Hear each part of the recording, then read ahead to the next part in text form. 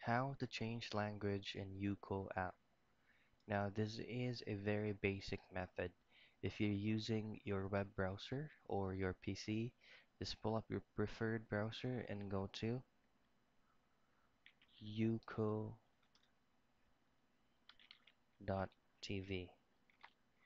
Now, once you're on the website, just simply log in and create an account. And then, if you're using your PC, you do not need to press anything to change the language.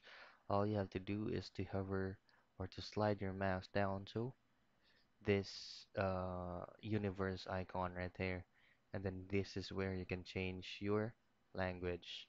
Now if you're using the application on mobile, you simply press your account and then go to settings and then go to language.